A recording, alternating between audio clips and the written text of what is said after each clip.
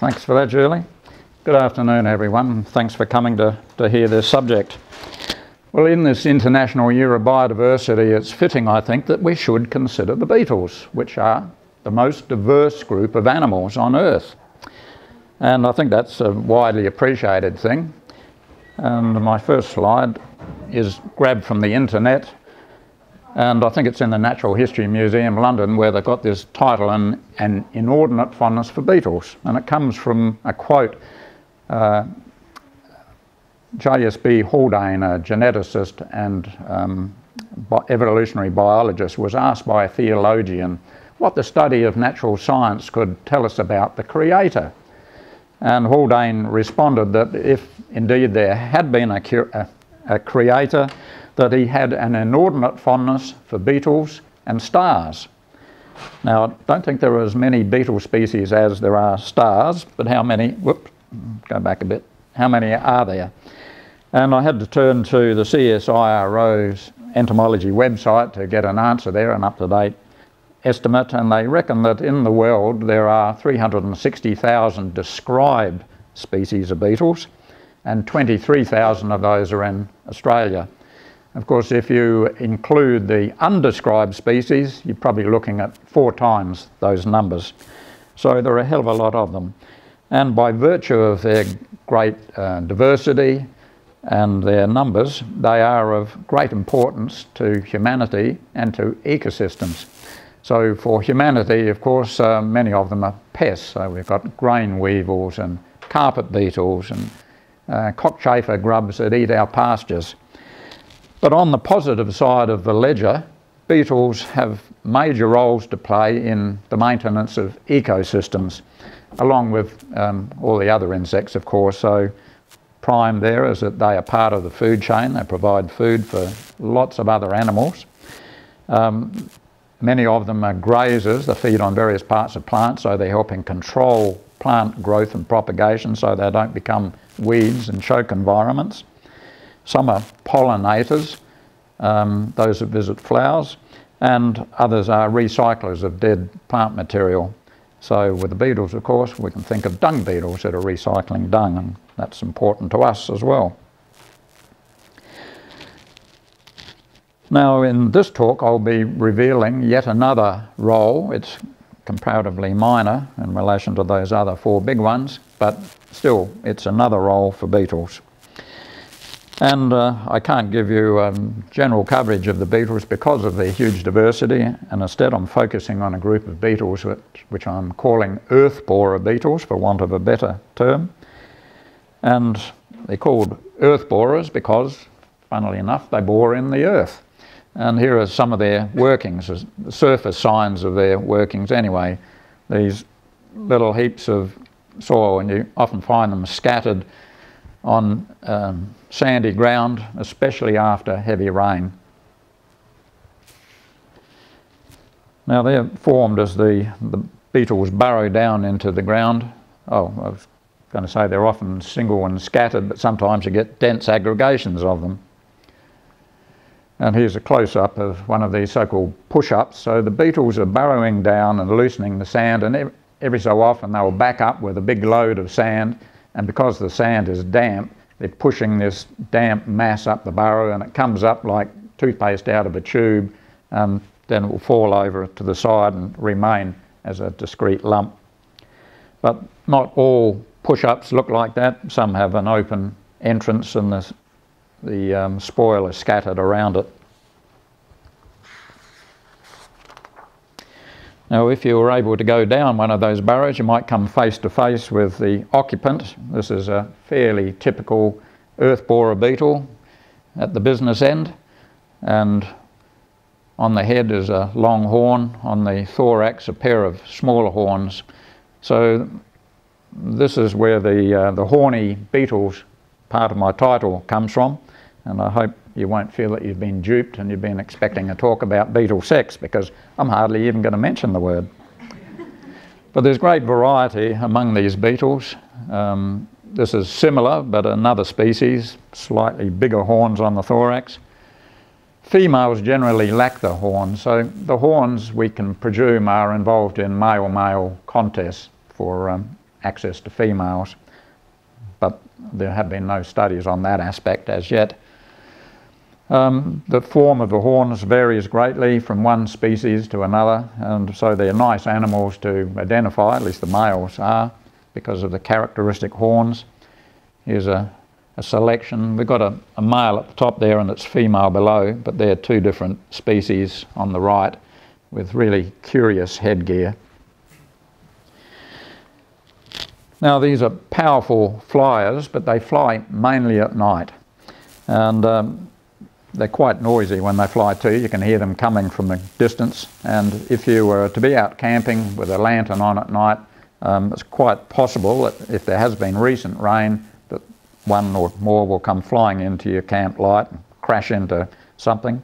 And if they do have a rough landing, they're likely to emit a sound, a squeaking sound.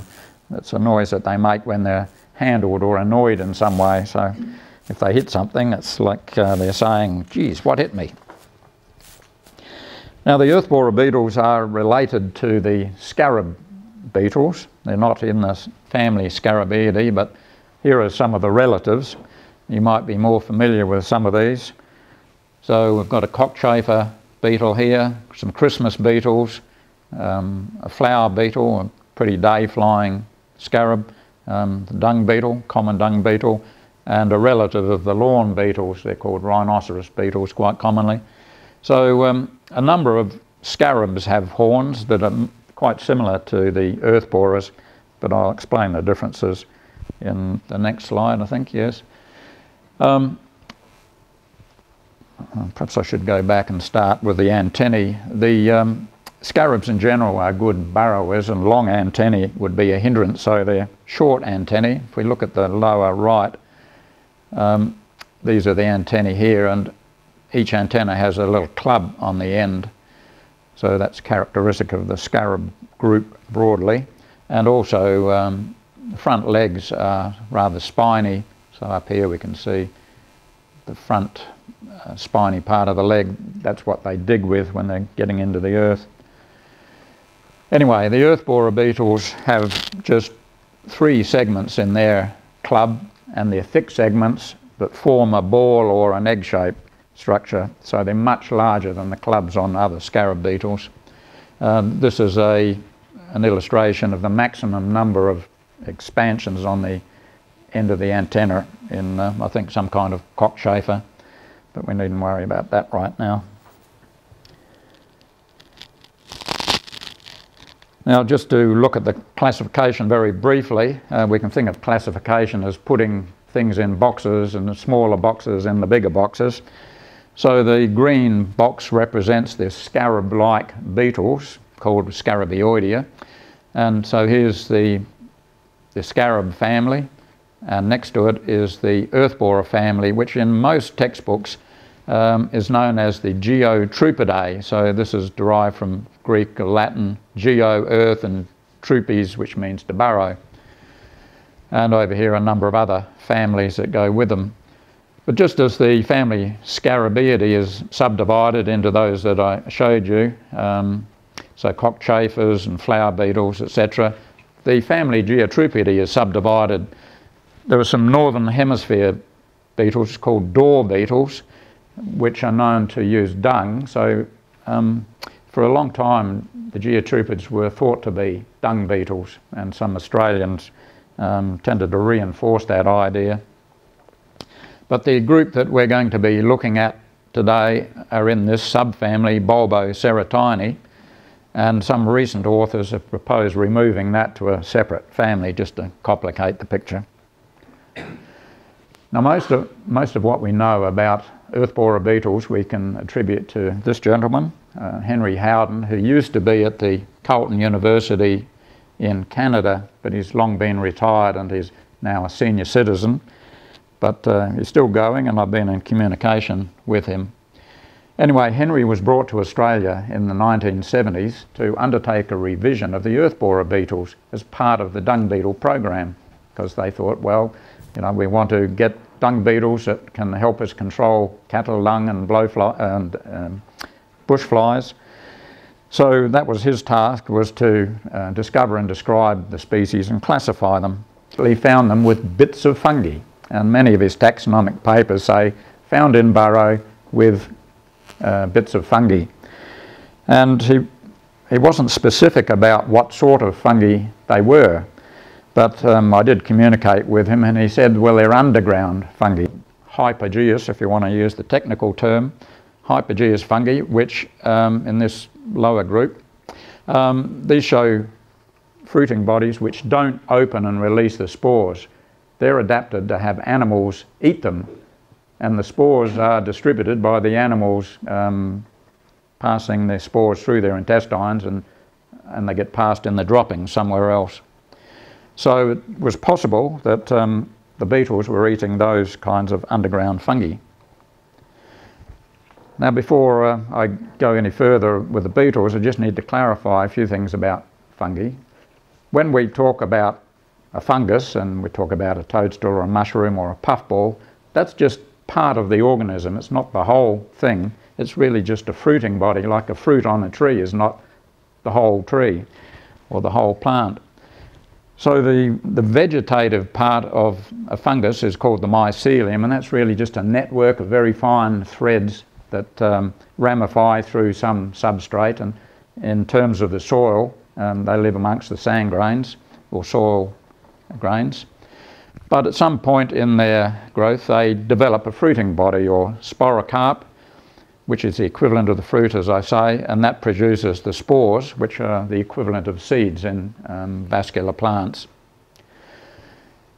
Now, some of those fungi, in fact a great number of the fungi that are growing in the soil, are termed mycorrhizal, and that means that they form associations with plant roots.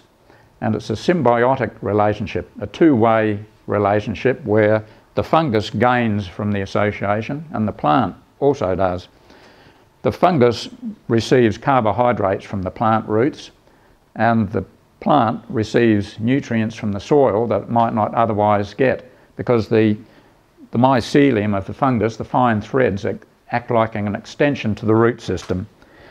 So mycorrhizal fungi are very important to the health of much of our flora. And quite a bit of work has been done on the biology of mycorrhizal fungi. This is one of Neil Bowger's, the mycologist at the Western Australian Herbarium, one of his photos showing a fairly typical kind of truffle. Now, truffle, most people know them as the edible food items, but we've got lots of native truffles. I don't know that anyone eats them, but they produce an odour which allows animals to find them under the soil and dig them up and eat them. And they're a rich source of lipids or fats. Now, marsupials such as potoroos and woylies are well known for their habit of digging up these fruiting bodies and eating them.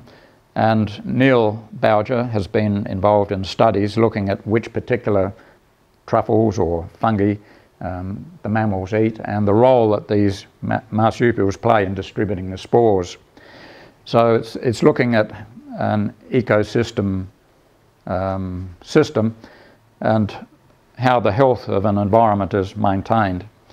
But nobody had followed up on Howden's observations of the beetles doing the same thing, and I thought that was worth doing. Now, to the life cycles of the beetles, Howden was successful in finding the immature stages of only 2 out of 166 species during all that digging. He dug thousands of burrows in the years that he spent in Australia, but got information for only 2. But what he learnt about them was, to me at least, quite fascinating. In the top left picture here we have a beetle, and on the left of it is its egg. They apparently produce just 1 egg at a time. And on the right of the beetle is the hatchling larva, so that hatches from an egg like so. It's almost large enough to produce a beetle.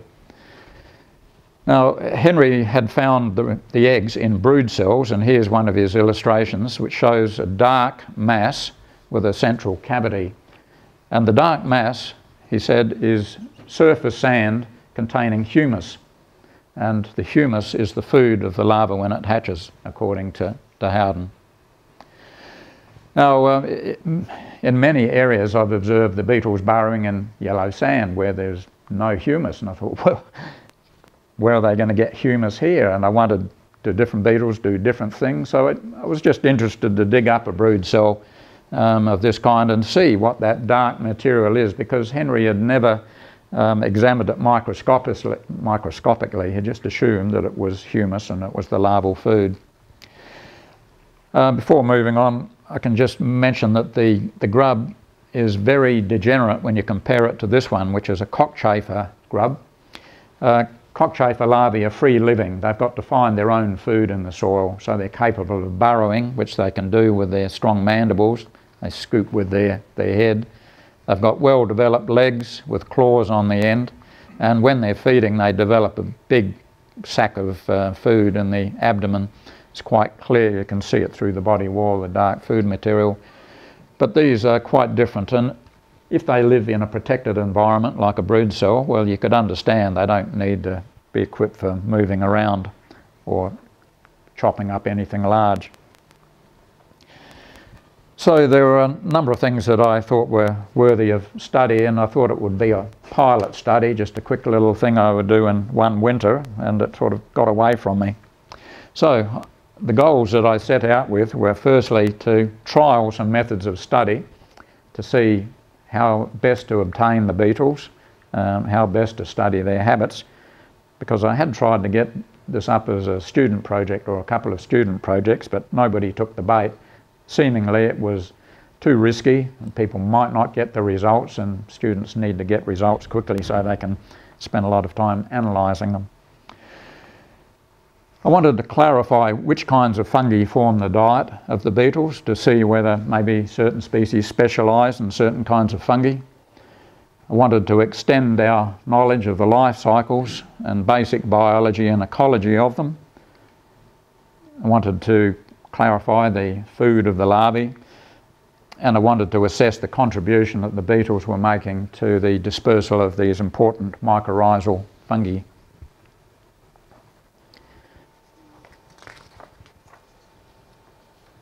So to undertake such a study I needed a collaborator, and Neil Bowger at the Herbarium was a keen participant in the study. So it was my job to get the beetles and to look for bits of fungi in the burrows, and I was also attempting to get the droppings from the adult beetle. So each time I'd collect a beetle I'd put it in a clean glass vial, and hopefully it would produce droppings which I could then pass on to Neil to examine under his microscope, and from the droppings he would be able to tell me, at least to some degree, what kind of fungus the beetle had been feeding on. So to collect beetles I used basically two methods: light trapping, because of their propensity to come to light, and on the left is a simple lantern pitfall setup. So the beetles will often land near the light and then crawl towards it. So this is a basin buried flush with the ground, and the beetles drop in over the edge and the disc stops them flying out again. And when that worked okay, I then managed to borrow some automated light traps over on the right. We've got a buried bucket with a funnel in the top, a light over it, held up in some clear plastic veins. It's powered by a battery running through a timing mechanism. So that captured flying beetles. But then there was a question of digging them out of their burrows, and this is a picture of a South African colleague of mine. He's a scarab beetle specialist, and he'd spent a lot of time digging the burrows of South African earth borer beetles, all to no avail. So I thought, I don't want to feel as disappointed as he obviously does, having dug a 3-metre deep hole and got nothing. So I made sure I looked for the burrows in shallow sands, and my digging was rather more civilised. So I would dig very carefully, first digging a big pit next to a burrow, and then I'd work in carefully so that I could look for those bits of fungi, the beetle, any associated organisms, and hopefully a brood cell. I'm pleased to say that I had some help in digging burrows, because so far we've dug somewhere in excess of 400 burrows. So Otto Mueller and Jenny Cunningham have assisted me greatly in this endeavour.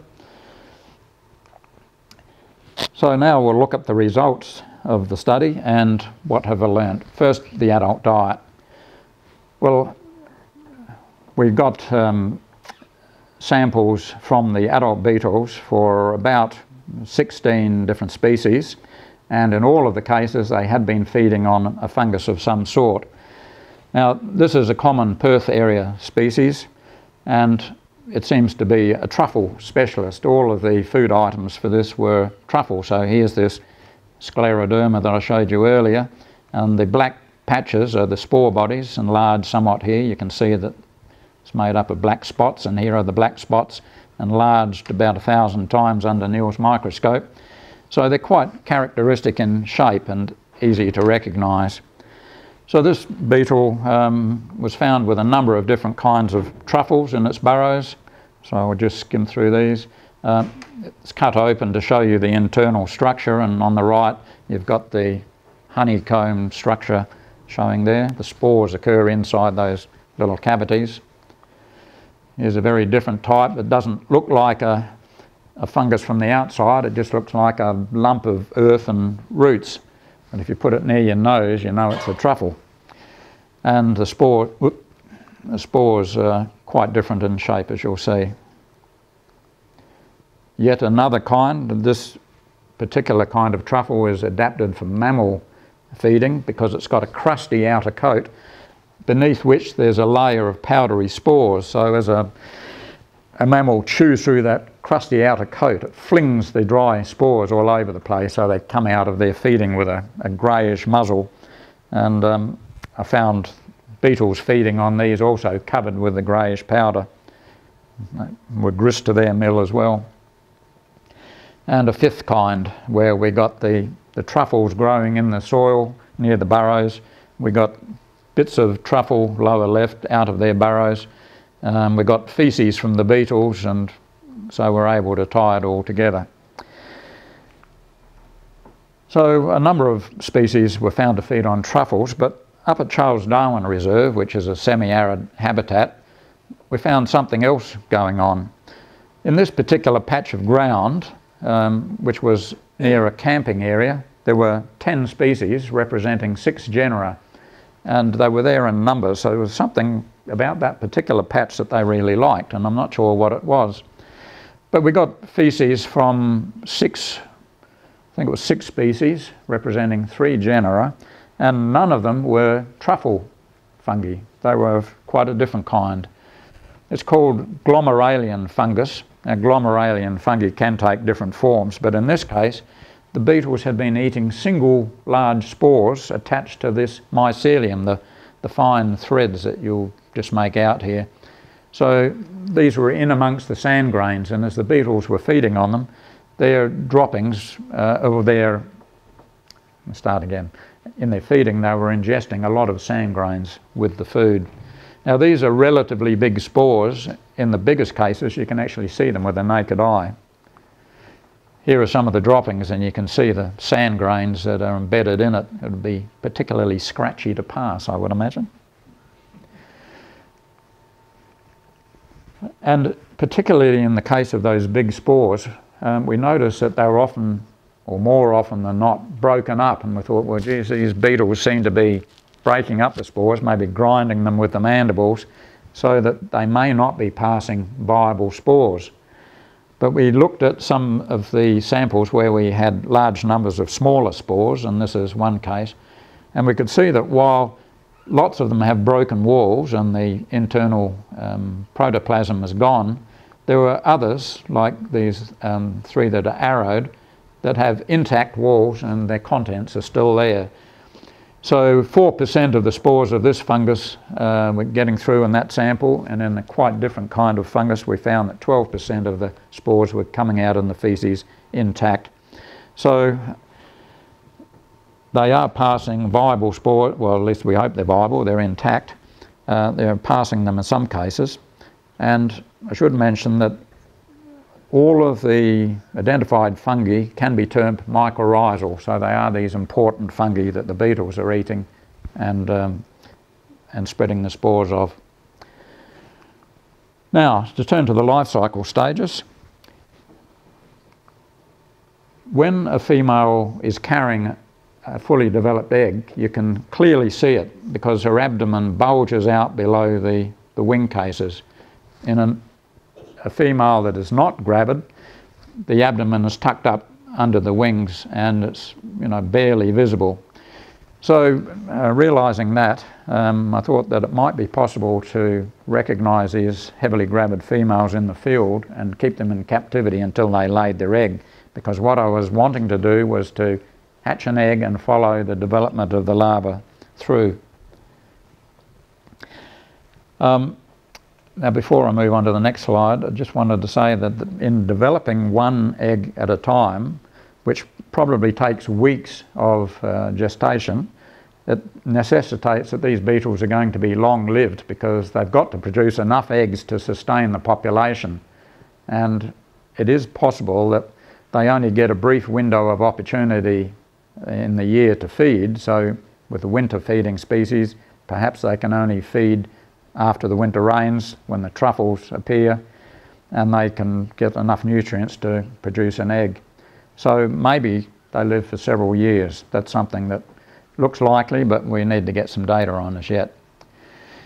Anyway, this beetle was heavily gravid when found in a burrow, and she was transferred to a jar of damp sand and kept for a number of weeks, and she did lay an egg in the bottom of a burrow. And that's her egg on the right. Come back. Her egg on the right. And I was able to weigh the egg and compare it with the weight of the beetle, and the egg weighed 56% as much as the female that laid it. So it's a substantial investment of their own resources into a single offspring. But in the field, we were looking for immature stages, and this was our first find, digging away through yellow sand in an old disused quarry where there were lots of beetle push-ups. We happened upon the egg. And it took us a while to get over the surprise of actually finding one because we'd dug dozens of burrows to that point. But then we noticed something that confounded us. It's just plain yellow sand. There was no humus, there was no food there. So what was the larva going to feed on when it emerged? So it sowed a bit of suspicion about Henry Howden's observations. But Henry, when I contacted him and reported this, said, oh well, some species do lay their egg near the provision, so you just need to be more careful. Well, it was 3 years before we got another chance to observe that particular species, but out on the goldfields we came upon 2 eggs, again, just in a cavity in bare yellow sand, and absolutely no sign of any humus that had been put near it or that was available to it. Unfortunately, we got a larva as well. Now that larva is not in proportion to it's not to the same scale as the eggs. It was almost filling the cavity, so if you can imagine the larva in that cavity, it was conspicuously larger than the egg. So it looked like there had been some growth after hatching. But this larva, which I'd hoped to rear it, but within a day, I noticed that it was developing dark patches, and fearing that it was under attack by some pathogen, I preserved it. That did allow me later to dissect it and have a look at the gut to see if there were any contents in the gut. It hadn't passed any feces when I had it in a vial, but I thought, well, maybe they don't pass feces until the end of feeding. But no, there was nothing in the intestine, and the intestine was really, really thin, and the walls of it were really thin, and it looked to me like it was non-functional. So I was starting to form the hypothesis that the eggs are so large and contain so much yolk that the larva doesn't need to feed on anything. It's got everything that it needs in its own body, and it can just develop through to the adult in the plain earthen cell. And lending some weight to that was the fact that we found a pupa of the species in a similar cell and 2 newly emerged adults also in these bare earthen cells. So at least in that species I thought these larvae don't feed. These are some pictures of the head and the mouth parts. The mouth parts, certainly of the larva I'm talking, they don't look like the sort of mouth parts that could grind up any food anyway. They look like mandibles that would just perhaps pick at things. and they might be purely defensive, who knows. Well, we did find the larva of another genus. It was found accidentally. My helper Otto threw out a spade full of sand and then suddenly pounced on the heap.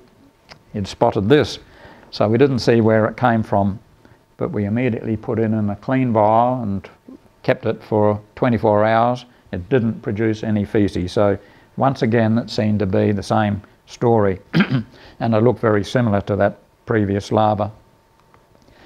But then this was found up at Charles Darwin Reserve, and again it was sort of an accidental find, just shaving the walls of my pit, enlarging it. It dropped out. It appeared to have come out of a little cell, but I wasn't sure, and just a plain yellow sand cell. Now it was a bit of a puzzle. At first I thought, oh, it's got the shape of an egg, it's just come out of the egg. But I noticed that on the hind end was this little lump, and when I examined that under a microscope, it proved to be a shed larval skin. So it wasn't a first instar, it hadn't just hatched, it had already been through one previous stage and had molted. It was odd, again, in that it showed no movement whatsoever. The mouth parts were very, what's the word for it, reduced. So they look non-functional. The legs are extremely reduced, and there was absolutely no movement. So it appeared that it was a resting phase. But when I showed the image to Henry Howden, I said, what do you think about this one?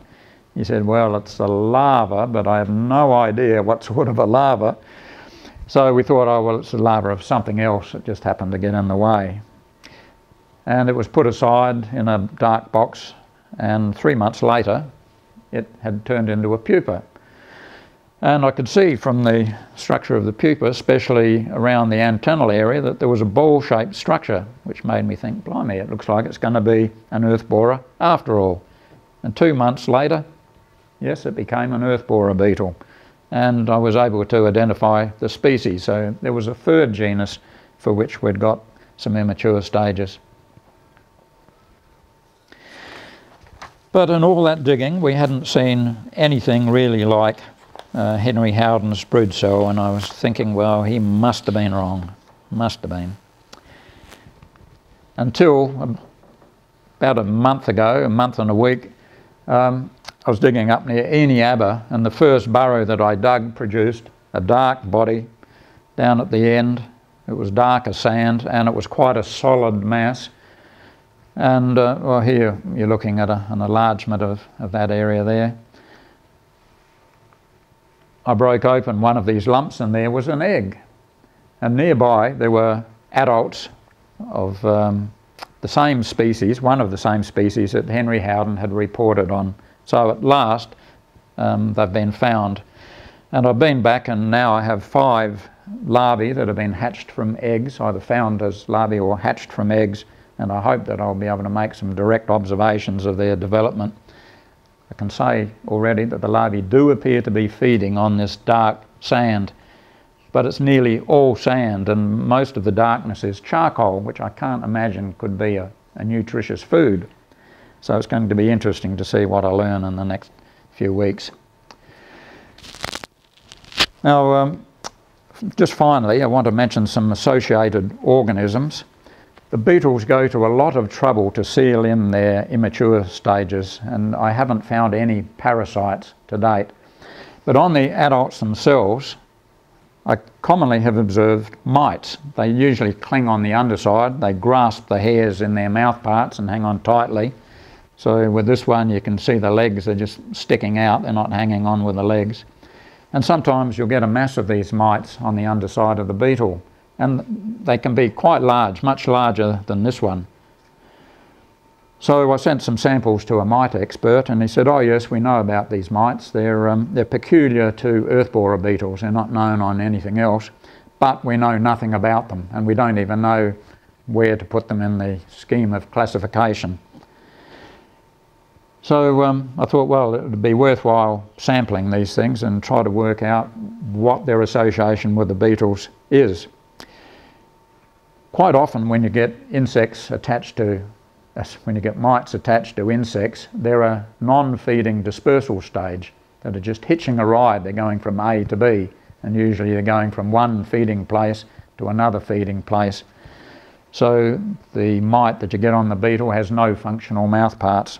But in this case, they have functional mouth parts. And my mite expert told me, well, they're in the predatory mite group broadly, and so you can expect that they will get off in a brood cell and they'll be feeding on something there, maybe the larvae. So here's one of the mites. They vary quite a lot from species to species. Some are white, some have partial brown shields, and this is one that's got a complete brown shield over the back, and it's very glossy, so the white is a reflection of a ring light. To explain what they actually do, I'll need to move on to another associated organism. Up the back ends of the beetles, where the mating organs occur, they're sort of tucked inside the body in a sort of a pocket, the genital chamber. I've frequently found bundles of nematode worms. These are microscopic worms, they're less than 0.5 millimetre long. But those that are in the genital chamber are non-feeding dispersal stages, and they're known from lots of different kinds of insects that live in the soil. So I assume that they would jump off somewhere or crawl out somewhere, and yes, they do. And the time that I discovered that they become active was when I had a beetle in a tube with a piece of truffle. I was experimenting with whether I could get the adults to feed on pine truffles, which are fairly easy to obtain, whereas native truffles are devilishly hard to find when you want them. So there was the beetle in the bottom of the tube munching away on the truffle, and me looking down my microscope. And suddenly I noticed that the mites had come from the underside of the beetle, and they were running over the beetle very energetically. And they seemed to be stopping every now and again, and there was something in their mouth parts, some little white things. And I realised that the nematodes were coming out of the back end of the beetle, and they were crawling all over the surface of the beetle. Some were going out on the ends of bristles and waving around. So it appeared that they'd been activated by being enclosed with truffle. Maybe the odour of the truffle had given them the signal. Now's the time to move, boys. So I took some of these non-feeding nematodes out of the back end of a beetle and put them in a glass vial with some pine truffle spores suspended in a droplet of water, and watch what happened. And they metamorphosed into a feeding stage. So this is an adult nematode, and you can see that it's got a gullet and there's an intestine, and here you've got spores of the pine truffle. Well, they went on to produce lots of eggs in the suspension, and here's a young nematode inside the eggshell. So my guess is that the nematode worms are food competitors for the beetles. They get into the beetles' food and maybe they spoil it. And by virtue of having the mites there that will pick up the nematodes and eat them as soon as they come out, perhaps it's keeping down the numbers. Also in the burrows there were some other beetles which were food competitors. These are really tiny little beetles which are found in truffles. But so far they're the only associated organisms. And while this may be the end of my talk for you this afternoon, hopefully it won't be the end of the tale, because there's clearly lots to be studied yet. Are you thinking Jarrah back? Yeah. Well, that's an organism which I don't know that it's a true fungus. I think it's something other than a true fungus. Does anyone, do you know, Kirsten? Yeah, related to water mold. So it's pretty similar. It has mycelia, but very similar. It's not a mold.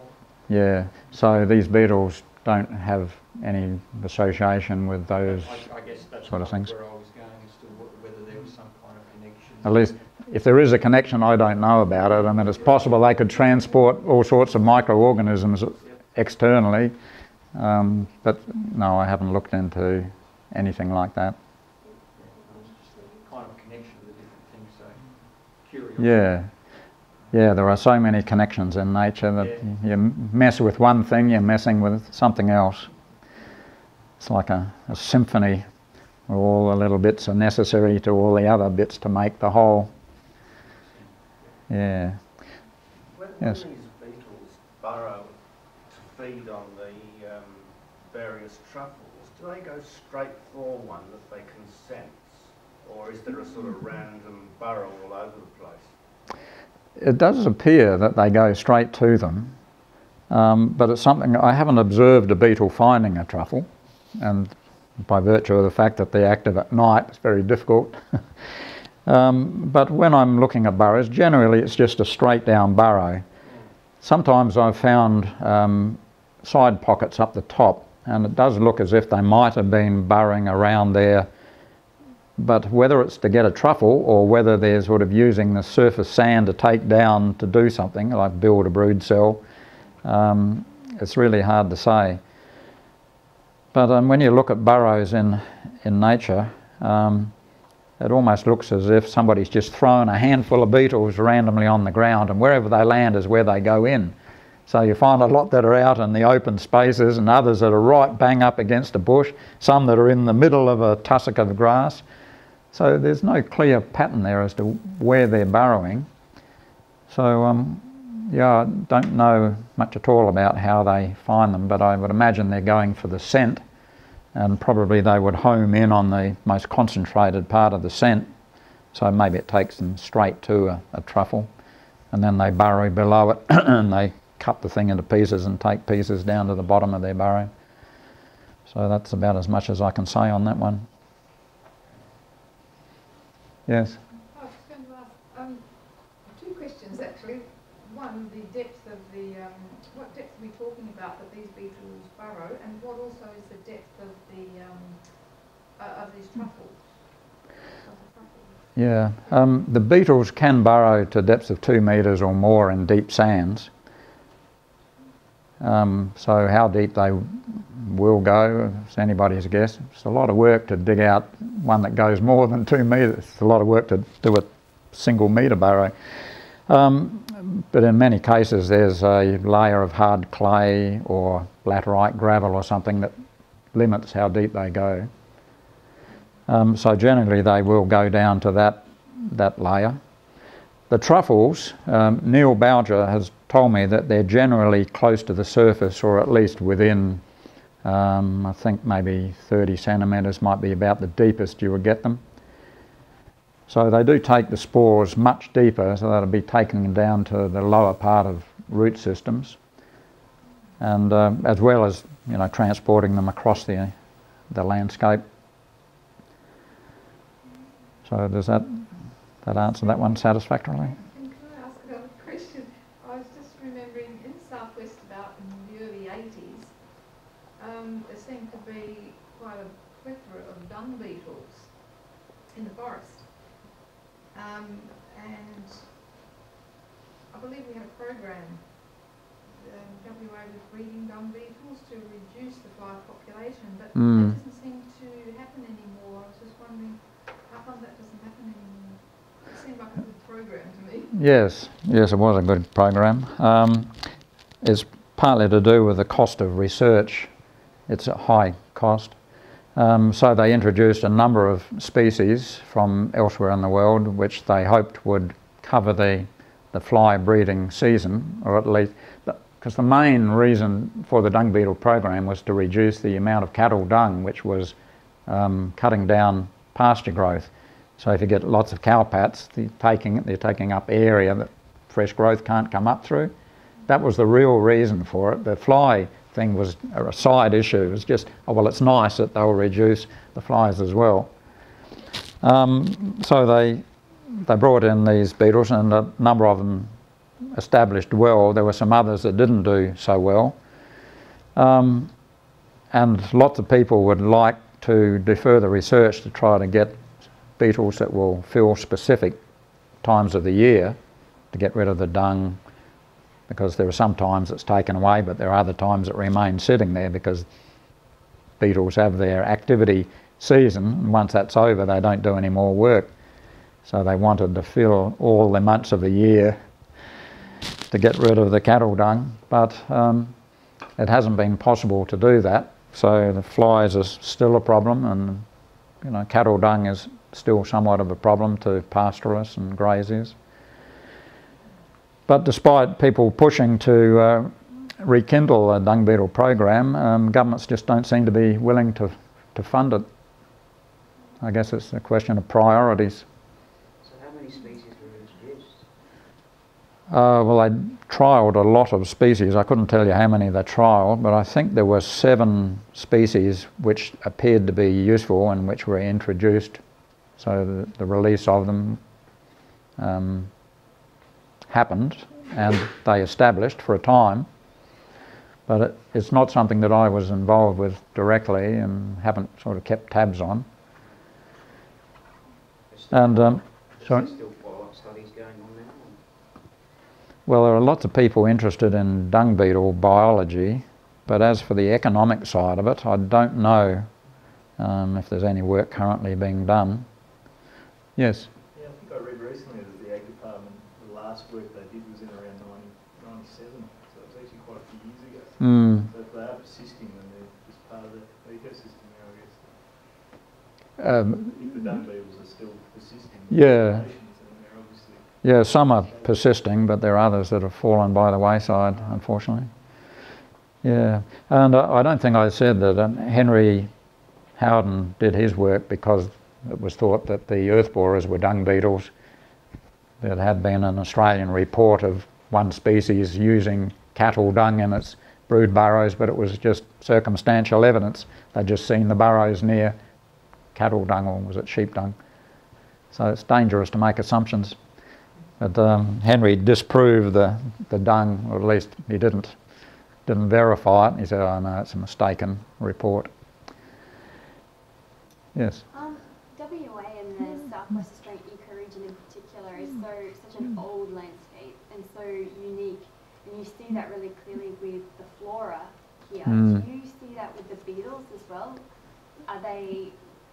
It's hard because there's so many, but do you find that they have unique properties that you don't find elsewhere on the planet? Well, most of our earth borers are endemic, so they're found only in Australia, and lots of them have got quite confined distributions.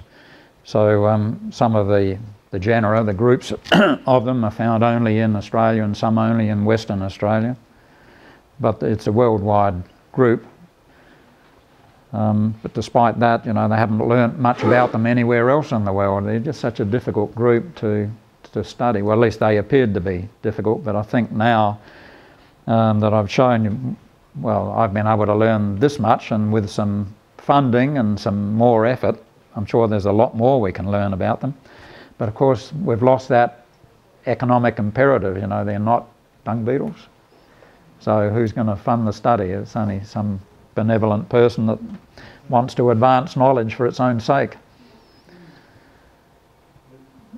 There is a commercial opportunity here, I think, Yeah. as an environmental indicator, because they clearly have a specialised food source, and that, in a way, indicates the health of the soil. I work at Enyabra at the moment, so Oh, okay. I'm rehabilitating the area, and I've seen a lot of these diggings in old rehab areas, so they're a terrific indicator of soil health on the take. Yeah, that hadn't occurred to me at one stage, and I made contact with an environmental officer for Aluka and mentioned the work and did they have any interest in pursuing it, but at that time they didn't. So I'm hoping soon we'll have sparked it up again.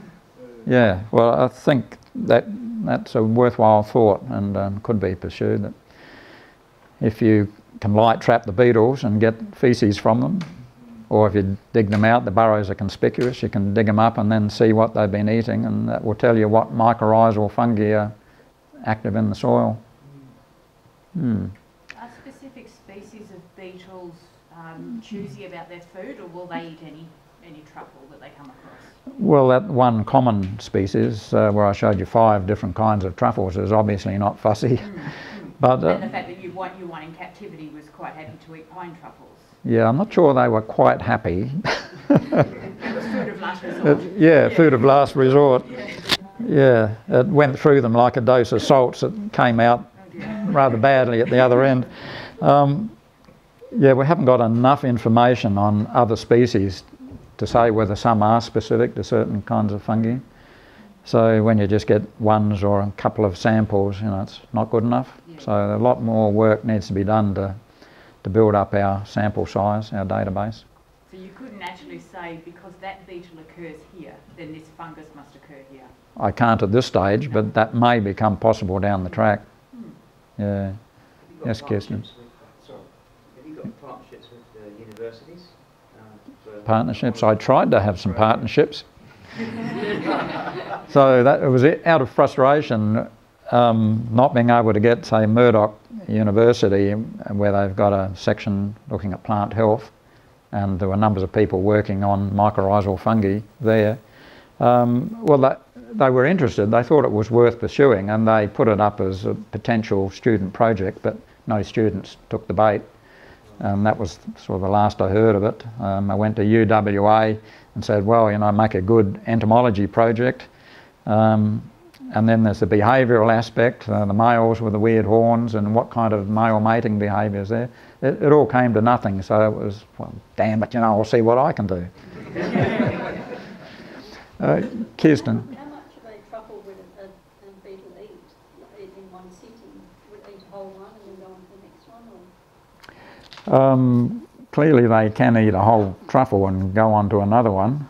When I had males in tubes with the pine truffles, they were, how big would you say, maybe half a cherry size, and they would just rip them apart, and you know, big volumes of it were going through the beetle. So I think they probably get through them within a couple of days, or don't know, because that's the only set of observations I've got. I haven't seen them feeding on native truffles. But you know, I'd like to look at their feeding on the native truffles, if only I could get a reliable source of them. They're not the sort of things that keep so well. Were there any others? We might be done, I think. We're done? Okay, thank you very much.